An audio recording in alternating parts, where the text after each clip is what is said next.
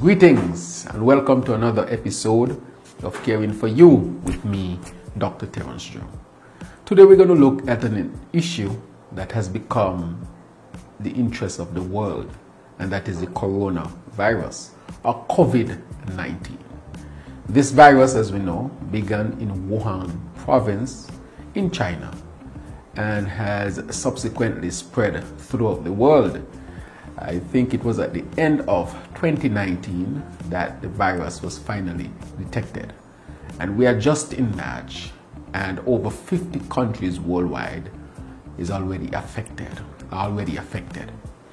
The World Health Organization is at the point where they might declare the coronavirus or COVID-19 a pandemic, which means it has spread throughout the world. It is now here in the Americas, in North America, Central America, South America, and even in our backyard in St. Martin and St. Bart's. And the World Health Organization and /PAHO has designated our country, St. Kitts and Nevis, to be at the very high risk level to have the coronavirus. And therefore, what can we do as individuals, as communities, as a country, as a region to really help to prevent the spread of this virus and to protect our health? In the first place, I encourage us to practice good hygiene. What does that mean? It entails washing your hands with soap and water, or you can even use a sanitizer with a very high percentage of alcohol content. But washing hands with soap is always best. I would also advise that you don't sneeze into your hand like this, but you sneeze into your flex elbow like this, so that your hand would not become contaminated with the virus and be easily spread. I would also encourage us to stay away from those who have respiratory symptoms such as cough, sneezing, runny nose, or have viral illnesses and manifest with fever. Or if ourselves are infected, that we would stay away from persons and use a mask to prevent us from spreading the virus. One of the masks that is popularly used is the N95. So you can pick that up at a drugstore. It is a specific mask to prevent the spread. However, research has shown that somebody using the mask to prevent themselves from catching the virus, that mask may not work in that instance, but it works best to prevent a person who is sick from giving the disease. And then we have to look also after our general health, which means that we have to stay hydrated, eat plenty fruits, vegetables, healthy food, and stay in good condition generally. And if we have any underlying illnesses such as diabetes, hypertension, heart disease, and so forth, we try our best to keep those under control. Additionally, we must try to prevent from touching surfaces and touching our faces and eyes and mouth and so forth, because that is another way through the fecal-oral route that we can transmit the coronavirus. Some people has resorted to not shaking hands but doing a fist bump, as they call it.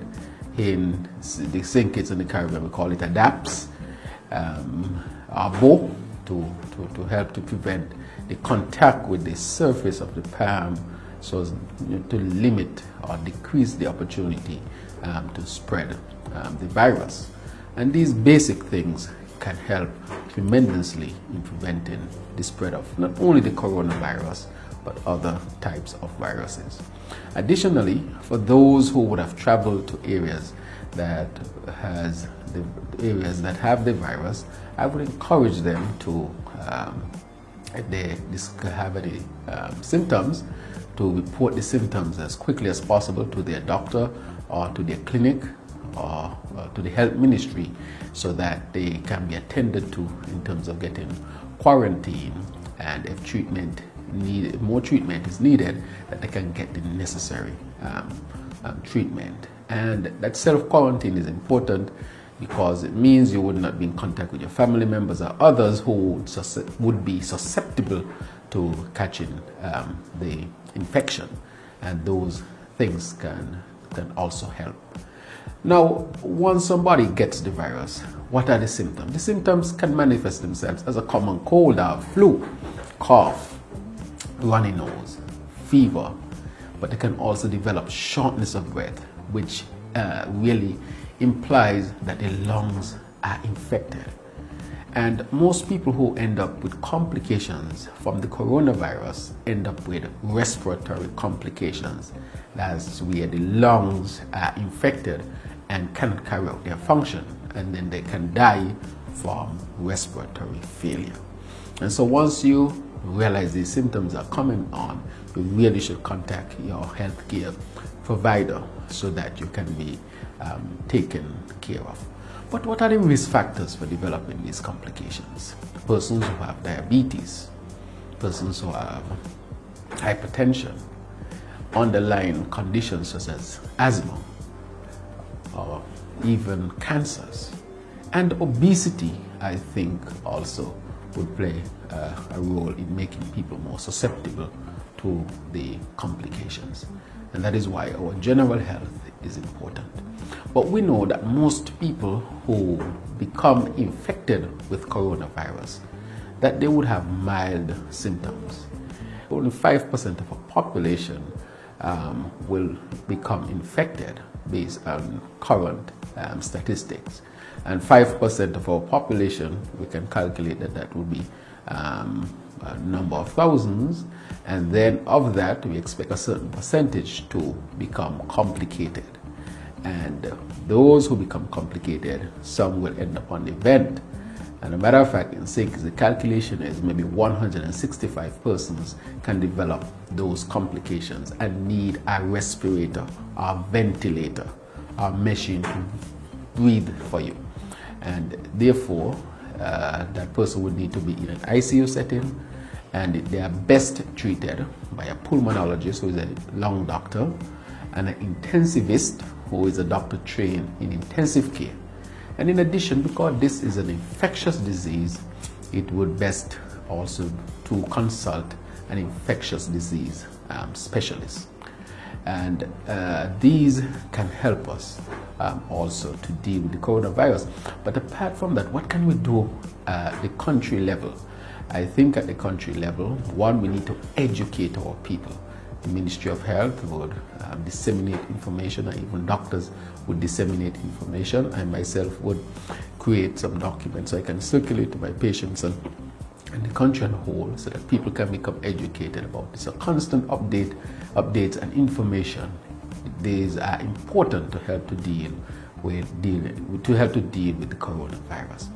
But once the people become educated, what else can be done by the country? At the border, we need to have good surveillance at the border.